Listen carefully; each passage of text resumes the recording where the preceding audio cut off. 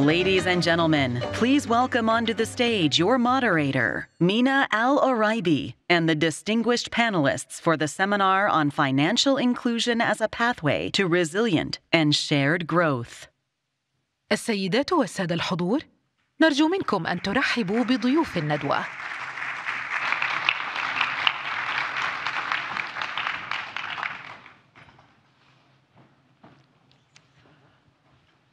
That's where we are. Very good. Assalamu alaikum. Hello, everyone. Good afternoon, and thank you for being here with us in this session on financial inclusion as a pathway to resilient and shared growth. I'm honored to be moderating this session with an incredible cast of speakers and knowledge here. Inequality comes in many forms, and financial inclusion is key to tackling it. It has been a key theme this week, but even further back in trying to find ways to have more people do better and to ensure better growth globally. Financial inclusion also leads to greater financial literacy. Broader financial access has transformative power and development globally. The global economy is not at the growth that is desired. We've heard that here, but we've also seen where the opportunities lie. Targeted measures for financial inclusion are needed. And as this week comes to a close, this is an important moment to spotlight this particular issue. Unlocking financial inclusion can create economic opportunities, build resilience, and boost growth. A win-win solution for all those involved. However, trust is key, and part of building that trust is ensuring the right regulation, digitization, and inclusion of all elements, including, most importantly, the financial partners in the private sector and the public sector. Today, we'll be discussing the role of policymakers, ensuring smart policies and targeted measures, in addition to, of course, the right regulation. 24% of adults globally are not included in the financial systems. Mainly women are outside of the financial system. 50% of adults in the MENA and Africa regions do not have bank access. So how do we work to tackle these issues? Before I introduce my illustrious panel, I'm delighted to welcome Managing Director of the IMF, Kristalina Georgieva, to set the context for this conversation.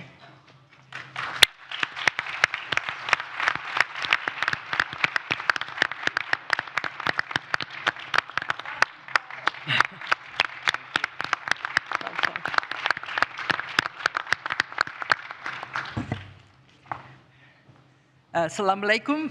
Good afternoon. I am so glad that so many of you are joining what is going to be really a fantastic discussion, excellent panel. We are now coming to the end of our annual meetings. I want to thank the Moroccan authorities for what has been a true celebration of solidarity and multilateralism. You made it possible. Thank you.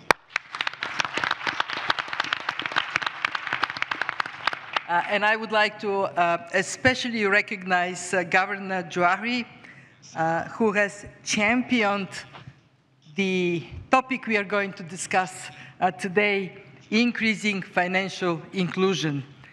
Just think, 1.4 billion adults outside of the formal financial system. It is in everybody's interest to tackle this issue. Why? Because financial inclusion unleashes entrepreneurship, consumer demand that otherwise would not be there, lifts up the functioning of the economy. Bringing people into the financial system means more investments, higher productivity, particularly for women. Often they are the best entrepreneurs. I'll tell you in parentheses, here in Africa, it is proven women are better entrepreneurs than men. But they have 6 times less access to financing. Financial inclusion can bring more vital capital in their hands. We know that financial inclusion is a very, very diverse theme. It helps us accumulate savings, access credit, acquire assets. And of course, the end result is less poverty, higher standards of living. Financial inclusion is also very important in a world of more frequent and devastating shocks. It boosts resilience because it helps families to prepare for what may come to them, illness, unemployment. It helps governments, when a shock hits, to very quickly bring help to people that are affected. And digitalization is the most important way in which we can rapidly scale up financial inclusion. We saw that during COVID. In fact, before COVID, we used to say the future is digital. And with COVID, the future has arrived. We now see that many, many more of these digitally empowered schemes are in place. I want to refer to one, Togo, digital cash transfer, Novisi. It was accelerated and put in place during COVID, but now everywhere I look, it is digital that moves help to people, moves investment, and on that basis moves the ability of the economy to accelerate. We know that digital brings the costs of transacting down. And the question for us and for this panel is how can we move faster? Clearly it works. Well, first, we need governments to be determined. Comprehensive national strategies like Morocco's national strategy for financial inclusion, it has 6 pillars encompassing everything from expanding mobile payments to promoting financial literacy. Almost half of Moroccans today, as a result, have access to a bank account. It was 30% just 5 years ago. Second, prioritize financial integrity and stability. If we don't have it, then we are not going to move very far, very fast. We need the recognition that financial inclusion might be correlated to increased financial stability risks unless we are careful, unless we have the appropriate regulatory oversight and supervisory frameworks. Third, promote digital and financial innovations. I know that we would hear from the panel a lot about it, so I'm not going to dwell on this point. And fourth, and this is something that we at the IMF embrace wholeheartedly, get better data on financial inclusion. Better data means better policies. We have a number of collaborative initiatives, including the IMF's Financial Access Survey. It tracks access to and use of financial services.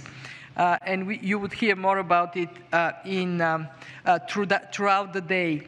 I want to finish by saying that when I look at the world of today vis-a-vis the world I grew up in, the most important 2 changes I see: one, speed. Everything moves much more rapidly. Can we make speed a source of strength? And 2, interconnectivity.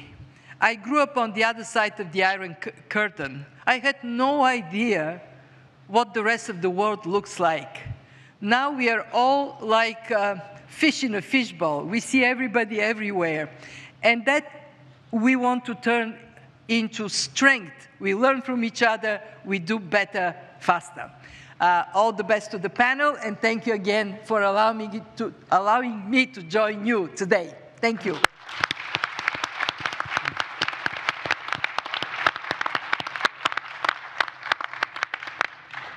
I'm going to go behind you. Okay. Thank you. Thank you for those remarks that really help set into context why we're gathered here today.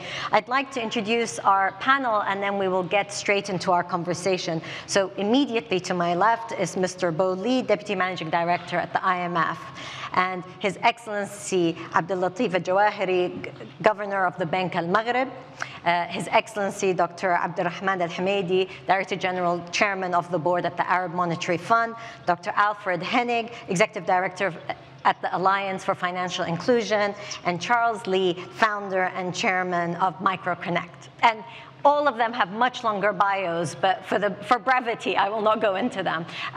But really, I'd like to start our conversation with you, Dr. Abdel Latif Al-Jawahiri. And please, before we start, if you have your headsets and, like me, do not speak French, make sure that you have a headset accessible so that you can understand the answer, as Dr. Al-Jawahiri will be speaking to us in French. Do you have one? Okay. Can we get one more headset, please? Yeah. It's coming to you. Ah, perfect. Thank you. Wonderful. Okay, so now that we've got our logistics in order, I can ask my first question, which is, give us an idea of what policies can be adopted in order to ensure that broadening financial access leads to a win-win solution. Morocco has its financial inclusion strategy, and that is working on making sure that financial inclusion can support macroeconomic objectives. Merci. Thank you very much.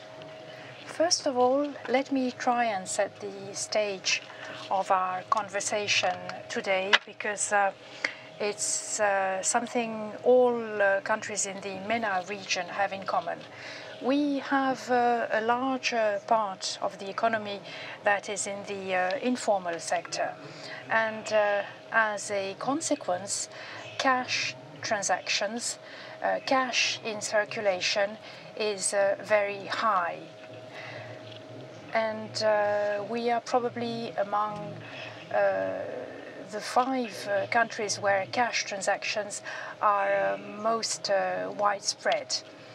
And thirdly, we have a Moroccan community abroad that sends remittances to help those who have stayed in Morocco. So we have realized, when we're by the way, the managing director mentioned it, we have done a survey, and we realized that women, rural communities, and young people are the most disadvantaged, and also MISMEs, micro and small and medium-sized enterprises. They are usually excluded from financial services. And based on that survey, we launched our first financial inclusion initiative. And we tried to focus on those disadvantaged and excluded groups. Since they did not have access to financial services, we tried to introduce new players into the market. And secondly, we tried to design more appropriate instruments. For example, we decided to be able to allow an account opening without prior balance. And then for transfers, we introduced instant transfers. I will go back to that because of the technology involved. The managing director did say that it was linked to technology. So we introduced instant transfers 24/7, and this had an effect on the price, on the fees of those transfers. And we made a number of operations free of charge, the most common operations. So new actors new products, and obviously we relied on new technologies. The MD mentioned mobile banking, and that was crucial. But mobile banking led to a number of challenges because small shops were afraid to move into the formal sector, taxis, etc. And that's why we focused on financial literacy. And the central bank took the lead. In 2013, we created the Moroccan Academy of Financial Literacy, and we started working with the ILO, with the Ministry of Education, to develop educational toolkits for all those groups, for all those target groups. And we even produced some educational material in our dialect to reach those most excluded groups. And that is how we moved on, as the managing director rightly said, and we achieved a number of outcomes. But it's far from over, and it's still work in progress. Thank you. Thank you very much. Okay. So I appreciate the applause, but for brevity, we're going to ask you to applause at the very end for all our panelists. But they were worthy remarks of applause. Dr. Hanning, I want to come to you because actually building on what the governor just laid out, a very comprehensive, multi-pronged approach, and thinking of those who are the most excluded, but also thinking of new tools that we have with technology. I'd like to take a step back, of course, as Executive Director of the Alliance on Financial Inclusion, 88 countries. So you have a global view here. So we go from a very specific example to something wider to look at that link between financial inclusion and growth. And if you can give us an idea of some of the best practices you've seen of this. Sure. Well, thank you very much to the fund for inviting us. Thank you, Morocco, to making this happen. Actually, when I was thinking on how I should open this, I was actually thinking of what was the most impressive sentence that I heard this year. And to follow up on Governor Jouari, it was actually when he said in an official meeting, which I think was not under Chatham House rules, so I can actually repeat it here. He said, for us, financial inclusion is important to maintain social peace. I found this a very powerful statement.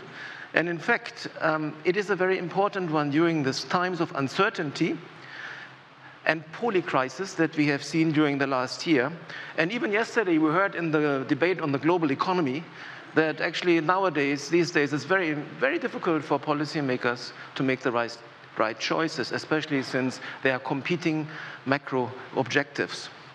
But we believe that there's a real risk at the moment that financial inclusion could be crowded out from the policy agenda because of so many priorities. And we feel that financial inclusion is more important than ever, following up on what the governor said, as a pathway to a resilient world and shared growth. So this is very timely that we are discussing. And I would also like to say that what we are discussing today is very much aligned with what many of the countries in the global South would put forward regarding financial inclusion, because we are just coming back from our global event in Manila, where many of these things were also discussed. Now, to answer your question, I would like to focus simply on two dimensions. Mm-hmm. One is really financial inclusion and economic growth. And I think many of you have seen the numerous studies that are out there that support the notion that financial inclusion spurs inclusive economic growth. This is mainstream today. I don't think we have to question this. But how does it work? First is basically that in most of the countries we work with, the micro, small enterprises is the most important sector, more than 90% in most of the countries. So in other words, policy and regulations that enhance access to high-quality financial service, and I'm not saying just access, I'm saying high-quality, long-term, sustainable financial services. That, especially through digitization, can actually drive economic growth very dramatically. And second, in many countries, and I think it was briefly touched upon by the managing director, we still have a stubbornly high gender gap. It has come down from 9 to 6%, but it's still too high. And the point is that there's a huge unlocked economic potential out there, and it would be very wrong not to see the real risk to have these women included, because there is huge potential growth behind this. So it's a sin not investing in women.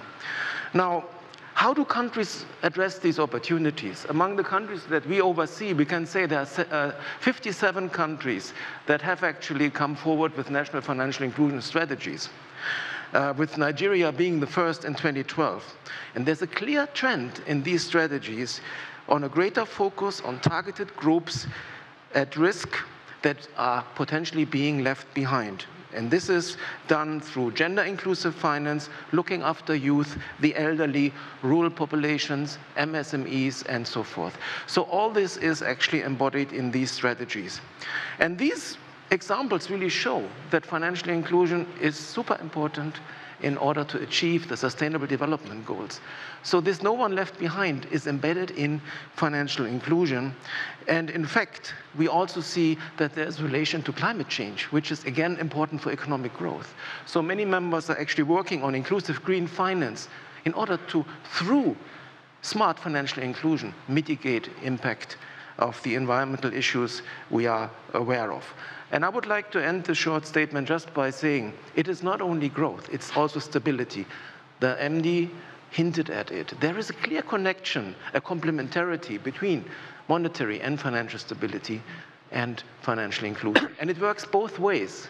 Financial stability depends on inclusion, and inclusion depends on stability. We should not lose sight of this. And I would like to end the first round with this statement. Thank you very much. Thank you. Really important points, especially this idea of smart financial inclusion. We often talk about financial inclusion, but we need to make sure it's smart financial inclusion.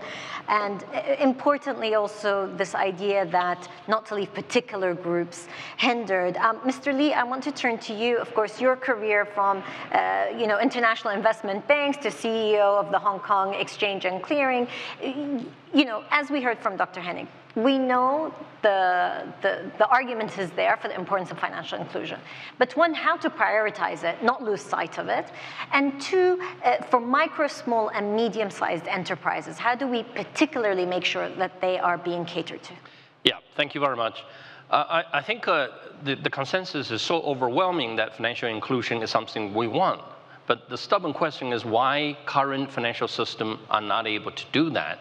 I think it really boils down to the two big functions that Wall Street deliver for all the investors.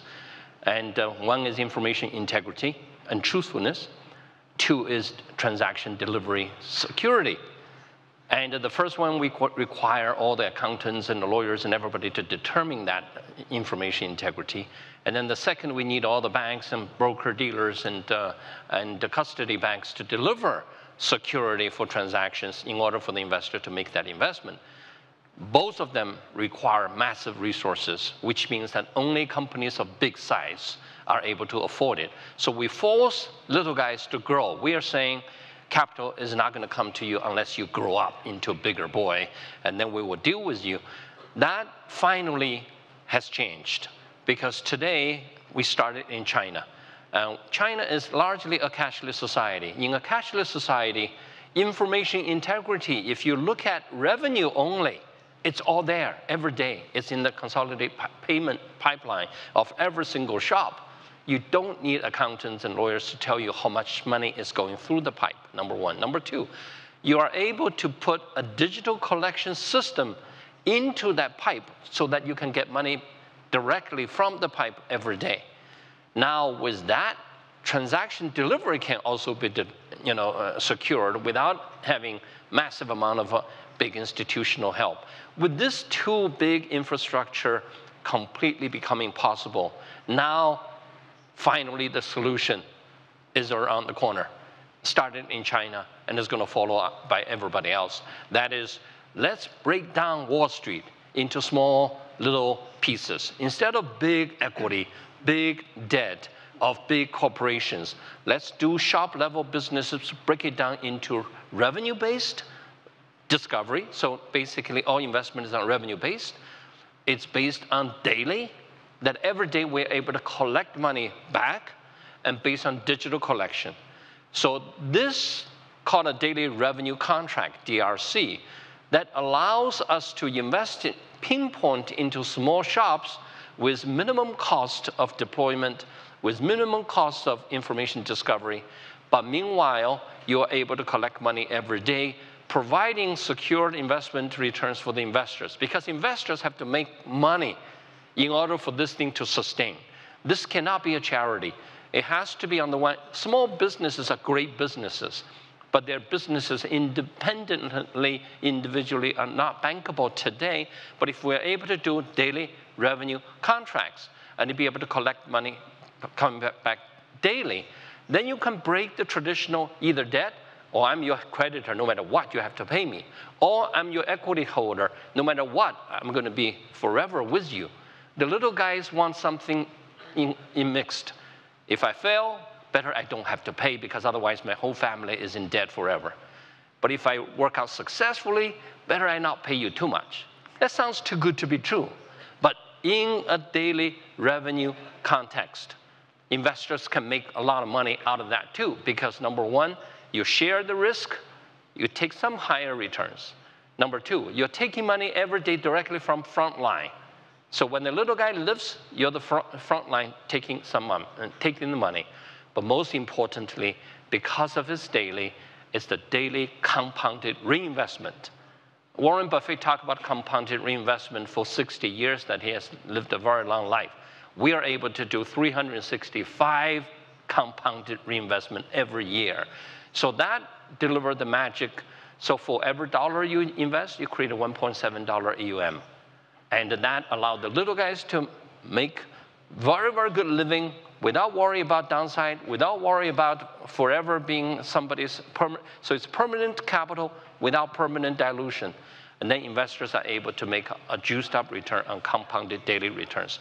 That is the key, and that's going to be a global solution. I'm convinced that it's going to start China, and it's going to be everywhere else. But that solution really relies on, as you said, data hygiene, transparency, the right regulations, and stability. And here I want to turn to Deputy Managing Director Lee to pick up from that point about the risk. You need to regulate, but not regulate too much. You need to allow that sort of access, but also make sure there's stability and continued financial stability. Yes, thank you. I just want to follow up on what Charles Lee and also Dr. Hannick said about the relationship between financial inclusion and financial stability. Let me quickly make 3 points. The first point is that financial inclusion actually supports financial stability, because through financial inclusion, we could have more diversification. We could have more risk sharing, and that's good for stability. And also, if we have financial inclusion, we're going to convert a lot of informal transactions into the formal system. And that will give us data, that will give us information, that will enable better risk management, that will enable better regulation. So financial inclusion, so my first point is financial inclusion is good for financial stability. Mm-hmm. My second point is that without proper regulation, financial inclusion could also create risks that we do not want to see, right? For example, if we have rapid credit growth because of financial inclusion, if we do not regulate or supervise properly, rapid credit growth could create financial stability risk. And we see that in some countries in Africa. In 2009 and 2010, Nigeria has very rapid credit growth because of fintech. And it created a financial stability risk. There were bank failures, and there were bailouts. Another example would be if you have rapid digitalization without proper regulation, you may have cyber attacks. You may sacrifice data privacy, and you may sacrifice financial integrity, right? Let me give you another example. In this country, in Morocco, in 2020 alone, there were 71 million cyber attacks in that 1 year alone. So if you do not have proper regulation, proper security, financial inclusion could create risks that we do not want to see. So that's my second point. My final point is that the good news is that if we do have proper regulation, if we do have proper supervision, we could manage the risk properly so that we can support financial innovation. We can support digital innovation to increase financial inclusion. So for that to happen, to have the proper ecosystem, we need information architecture, right? We need data. We need information. For example, the credit information architecture based on non-traditional data, based on digital transaction data that provide more information to financial service provider for them to better manage their risk. That could reduce financial stability risk. For another example, our financial regulatory system should not only cover traditional financial institutions, but should also cover the newcomers, the new players like a macroeconomic, right? Our financial supervisory system should cover both traditional players, but also non-traditional players. Let me give you another example. Our financial integrity work, we should also cover this new area of digital finance, such as anti-money laundering, such as data privacy, such as cybersecurity. All these regulation and supervision should be put into place. And also the governor properly mentioned the financial literacy, education, and consumer protection are also important in the age of digital finance. But all this has to be done with one principle in mind, one that is proportionality. Sure. Because we don't want to kill innovation. We don't want to use a nuclear weapon to kill a mosquito, right? So we want to be proportional to the risk, especially for basic financial services. We do not want to introduce too much regulation that could stifle innovation. So we have to properly balance between the need to support innovation, but at the same time to protect the small players, protect the consumers, and small investors. So that proper balance is an art that legislators and regulators have to balance. I stop here. Thank you. On this point, I want to turn to Dr. Hamidi, because at the Arab Monetary Fund, there are different avenues through which you're working on financial inclusion, but there's also this issue of regulation and making sure that the wider ecosystem is well suited. From your vantage point, what are the priority policies in order to allow for this, again, financial stability, financial inclusion, and regulatory system to be up? Thank you very much, and I would like to start by congratulating Morocco on a very successful organization of such an important meetings. And I also would like to say how challenging is it to speak the last among four distinguished speakers, especially after Governor Jawahiri. We work very closely with central banks in the region, specifically the governors, on that issue. And good policy priorities has been created within the Council of Central Bank Governors that have we made good progress since 2017, because in 2017, the Arab Day for Financial Inclusion was approved by the Council, and I will speak about that later. But to start with, I will mention that maybe just for not repeating what has been said, I will be very brief. But one of the most important policy priorities for access and financial inclusion we have noticed, and we work with the central banks in the region, is digitization. And I don't want to repeat what the managing director has said and Governor Jawahiri, but I think this is very important, not only in the private sector, but also for government payments, because digitizing government payments also will facilitate financial inclusion, and that would bring vulnerable groups into the domain of the financial sector, because there is a good disbursement of government payments to that group.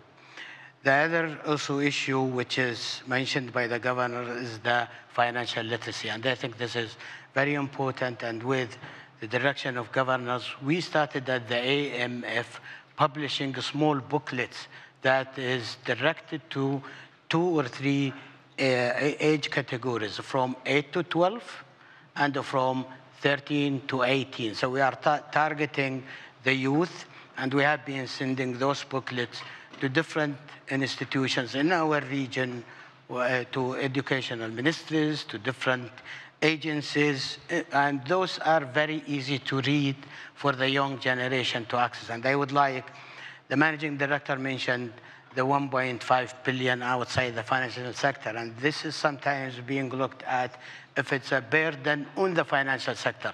The fact of the matter, with some of the studies we have done and the analysis of the data, there is a very good opportunity for the private sector. And when we speak about financial inclusion, I think it's very important that we identify the opportunities for the private sector, so this segment of the population would be included, and not to say it in a way as if they are the vulnerable groups or those who might have issues, but those are the groups that they could bring also business and cooperate with the private sector. If we go to certain countries in our region, the informal sector is very high in terms of percentage, and it would go from a small percentage to a much higher in some of the countries. Now imagine if we can bring this informal, not only, I'm not talking here about taxing the sector. It's the incentive is to bring them, start to have accessibility to the financial sector, and then other issues of taxation would come through. But I think also this is very important. Also, my previous intervention spoke about the SME sector. I think this is extremely important to pay a lot of attention to the SME sector, and that would reduce the amount of cash outside the banking sector, as stated by the governor. Also promoting gender economic equality. I think this is extremely important.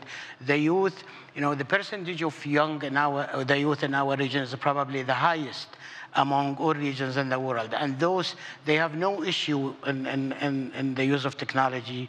And therefore, we can facilitate the inclusion of the youth, specifically women, and this is part of the research we do. We think that that would help to the inclusion of women, especially financing their microfinance initiatives that will help to create jobs. And collecting data and analyzing those data also would facilitate identifying the gaps.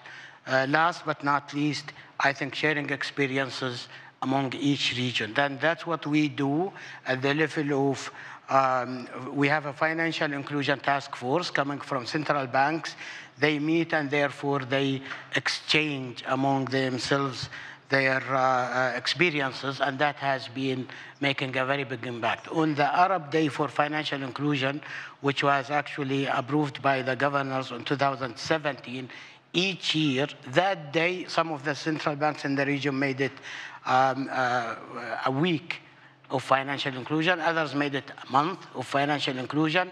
And they have been instructing banks to open their doors for opening accounts at no cost. They go to universities, they go to high schools, and I think there is an ownership with each member country to facilitate the financial inclusion, and central banks, and here I thank the central banks and governors in the region for facilitating that effort. And they keep reminding the financial sector, different players in the financial sector, not only banks, insurance companies, financing companies, also to facilitate the financial inclusion. Thank you. Thank you very much.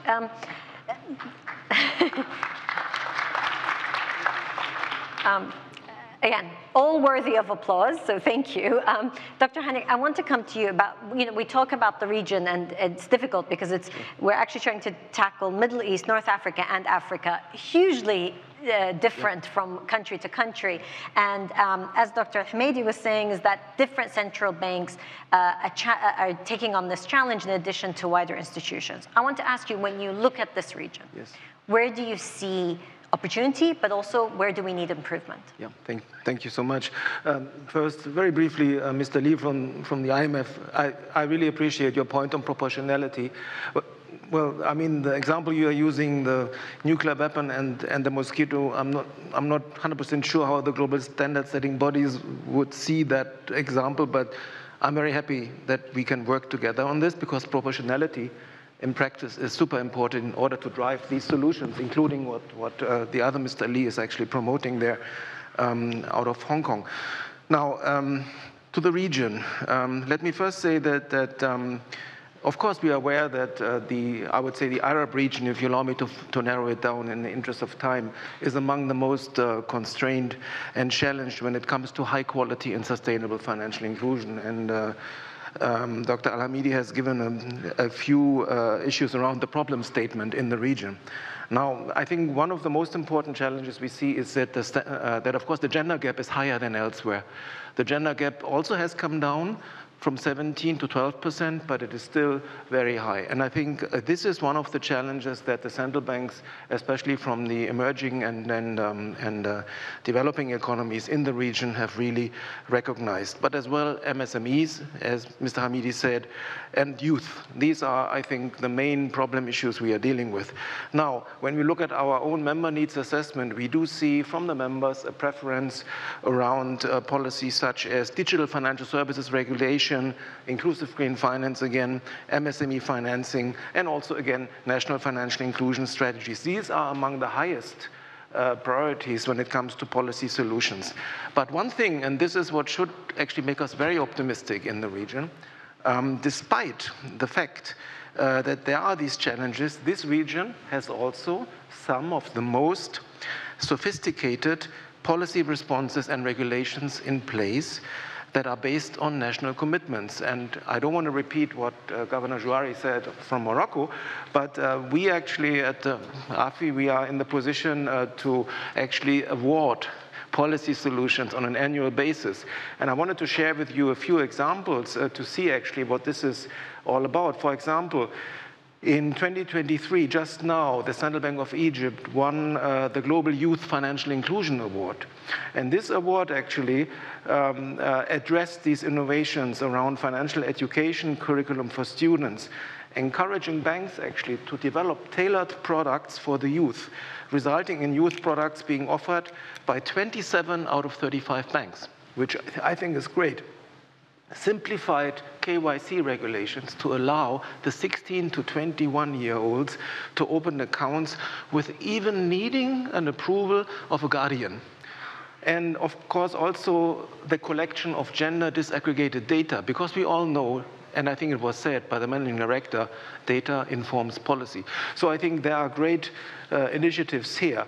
Also, the Palestine Monetary Authority last year was also the winner of the Global Financial Inclusion Award. And they have launched an app, the Masrifi app, for financial education of youth. So these are wonderful examples. I would like to maybe just to close with another one, which is very interesting for all of us.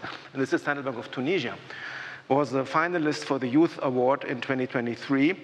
And here the central bank has come up with a very creative project to promote financial education through media for children, 5 to 14 years old. It covers 25 episodes, and they have also designed an e-learning platform for youth including actually 4 modules. I think these are very impressive examples, which I think should make us very optimistic. I think the region is well set, and I think these policy solutions are also looked at elsewhere in the world. Thank you.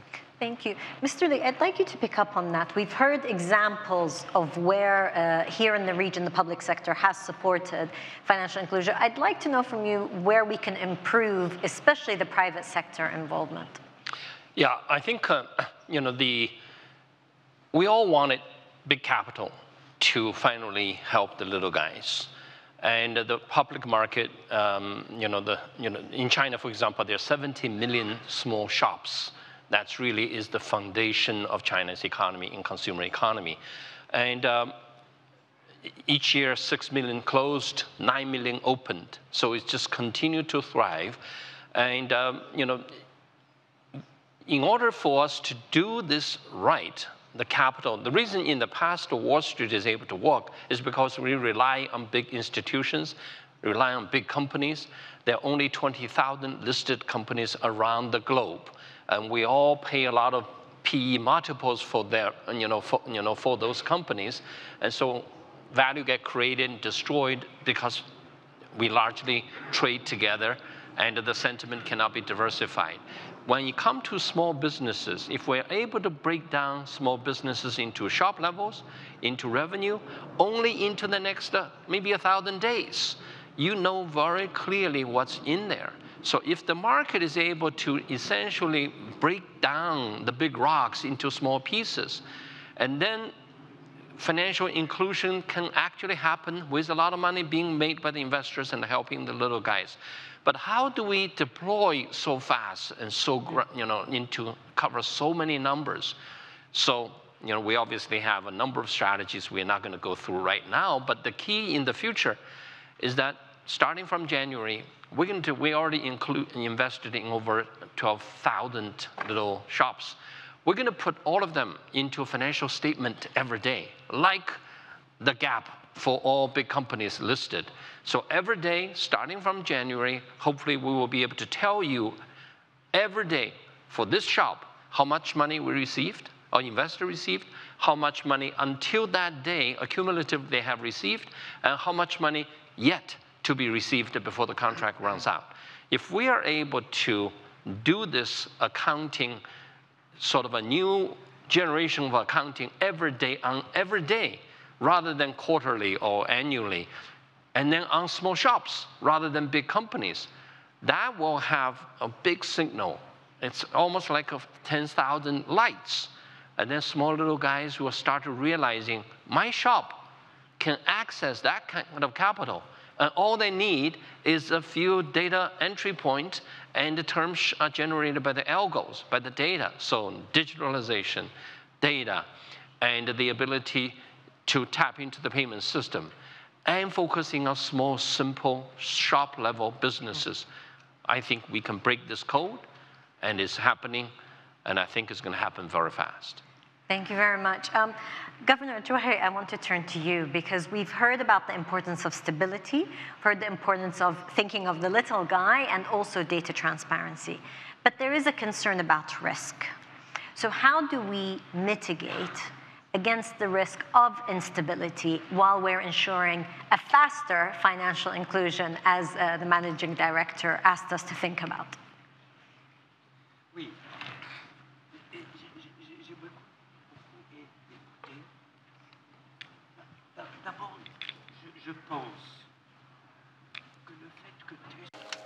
Microphone, please, for the speaker. The microphone is not working for the speaker. Le microphone. Maintenant. Thank you. Je disais... Ah oui, ça va mieux. Ça va mieux. Je disais que... I was saying that, first of all, from what I heard from other panelists, very often the central bank is in charge of that aspect. And for a central bank, there are a number of crucial aspects, and first and foremost, the central bank's reputation. And by reputation, I mean risk oversight and risk management. Obviously, when you talk about digitalization, I am not as advanced as our friend from China or Singapore. We are not at that level on digitalization. We are a mere developing country. So we each have our own speeds and specificities. But what is crucial is the camel approach, the camel gate, as I already said a few times. The camel is a very cautious, and the first leg comes first, and the second follows only once it is confident that it's secure. So when you, it's a good thing to be innovative, but you need to be mindful of risks. we dealt with AML CFT, and there is also the issue of personal data protection and other risks, like the deputy managing director said, it's the cyber security issue. It's true that we've suffered a number of cyber attacks, but we never had to pay ransom. So that means that our system is resilient. And I think that that's what we should aim for. And there is one other actor that was not mentioned and that is crucial. It's microcredit associations. And those microcredit associations are very often set up by women who offer each other financing guarantees. And those women engaged in those guarantee operations are much more vigilant about deadlines and maturities than men. So that is why I'm saying that we tried to move forward, but mindful of risks and innovation. And we signed an agreement with the National Safety Authority, and we called out the third-party guarantee. So we signed a memorandum of understanding, which means that there is trust, and this trusted intermediary checks that there is nothing against that operator, and it makes things easier. And now with innovation, we have fintech players, and we took the lead as a central bank, and we have set up this fintech ecosystem that needs a number of financial means, and we have disbursed funds so that we can act on education, innovation for those young people, and reach innovative solutions. Though that's more or less what we're trying to do, and obviously the collaboration with our friend Hanig, Al-Hamidi, and other entities allows us to move ahead, because it's only together that we can move forward. Thank you. Dr. Al-Hamidi, I want to turn to you just briefly to comment on this collaboration, because it is ensuring that there's learning from one another and that collaboration with the central bank governors. How do you see that, particularly when it comes to private sector enablement?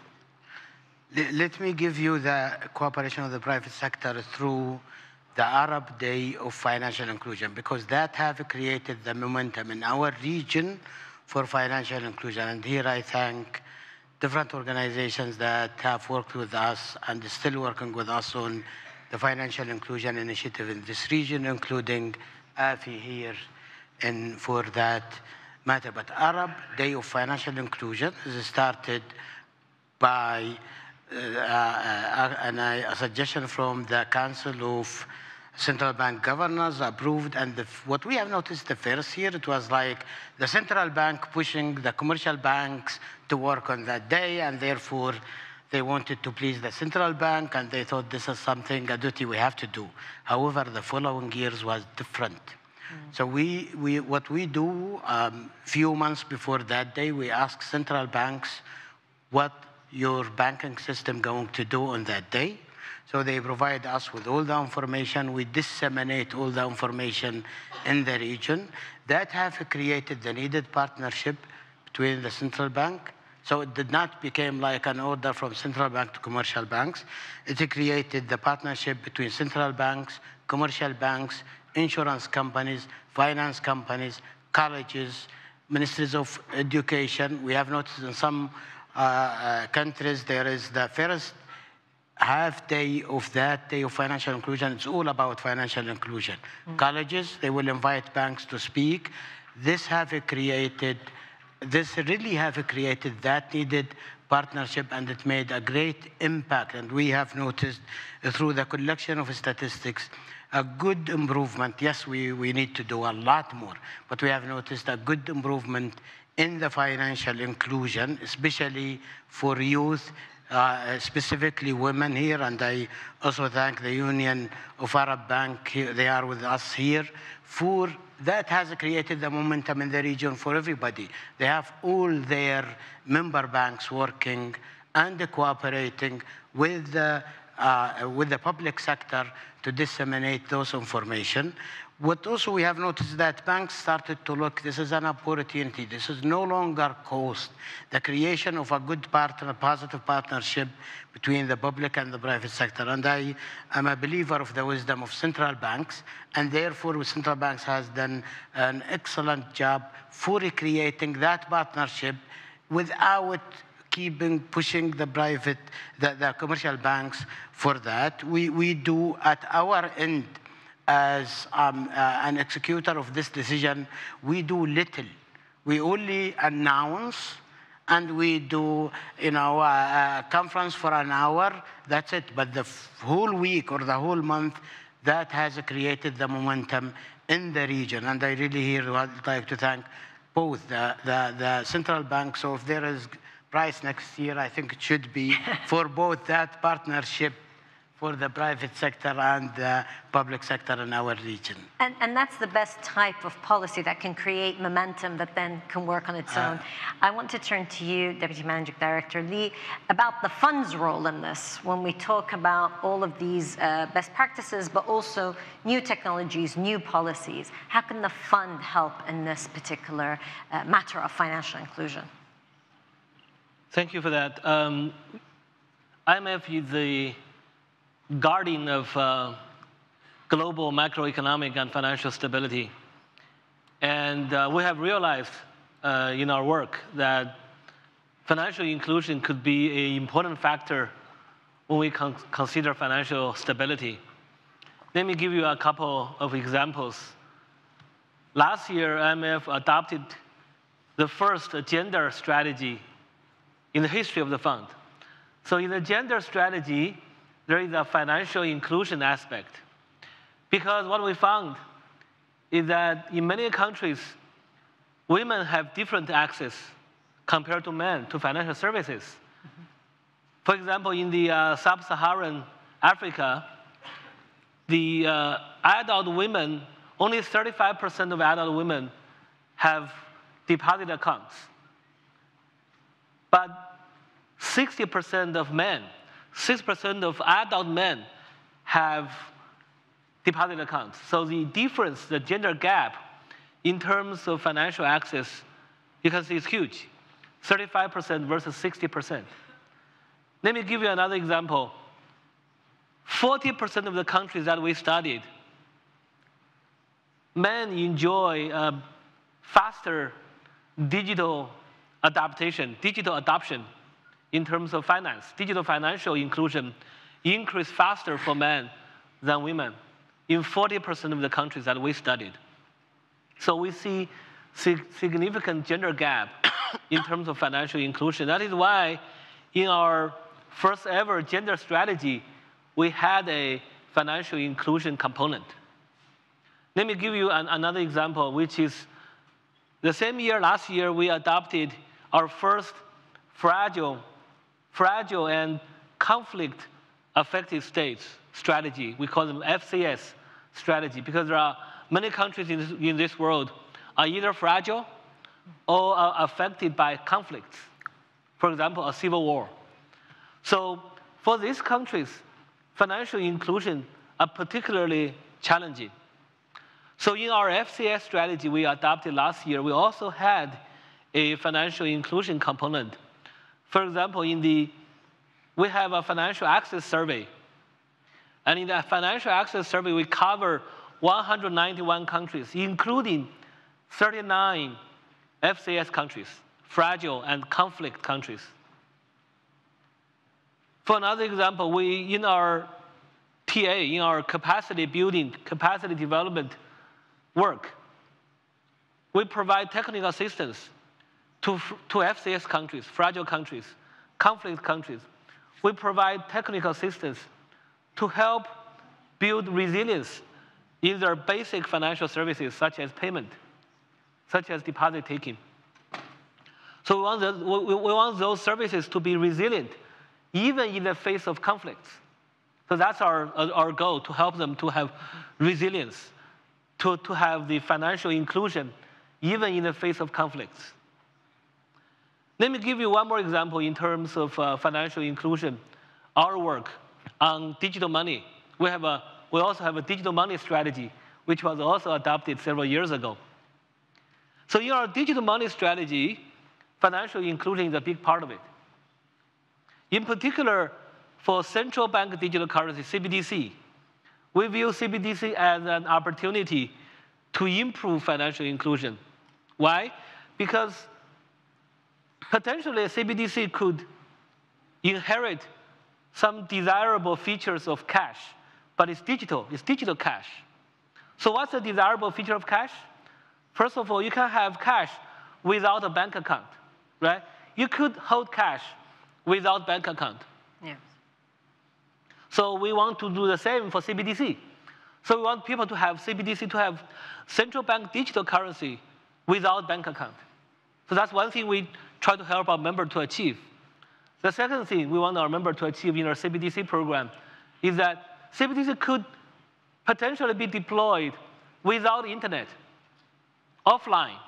So they should try to introduce offline feature into the CBDC design. For example, Bank of Ghana, they have eCedi, their digital currency, central bank digital currency program, and they have offline capabilities. That is, they can be used even without internet. That's important. That also helps financial inclusion. And of course, one key aspect of financial inclusion for CBDC is that it is legal tender. It enjoys the universal trust of every citizen, every store, every shop. So that's also one aspect of financial inclusion, because if you have CBDC, everybody will accept it. So that's financial inclusion. So let me add one more point before I conclude. I think the one thing I like about what Charles Lee is doing is that financial inclusion is not only about payment. It's not only about banks. It's also about capital market. Can we allow small people, small shops to access capital market? I think Charles Lee is precisely trying to do that, to connect capital market with small shops. Let me give you another example on capital market. Our research also shows, it doesn't have to be digital finance. Our research also shows for pension reform, if you try to build a fully funded pension system, it could actually increase financial inclusion in terms of allow more individuals to access capital market investment indirectly through pension funds. So that's also one example of financial inclusion. I stop here. Thank you very much. Only because we've run out of time, I'm sure we could build up on many of these examples. I'm afraid we have run out of time, but I'm going to ask you each to give me one word. That's your challenge. As we leave here and we're thinking about financial inclusion and how to make sure that we prioritize it and we implement it, give us one word to keep in mind. I'm going to tell you the word that I wrote down, which is stability. Mr. Lee, I'll start with you. Little guys. Okay. Dr. Henning. Resilience. Digitization and opportunities. Okay. Governor Jawahiri. One word. Keyword. Keyword for financial inclusion. I would say education. And Deputy Managing Director Lee. Africa is a leader and can continue to be a leader with IMF support. Great. Okay. Well, this was an IMF seminar, so you have a sentence instead of a word, but I guess you're the host. Thank you all for being here. Please show our panel some love.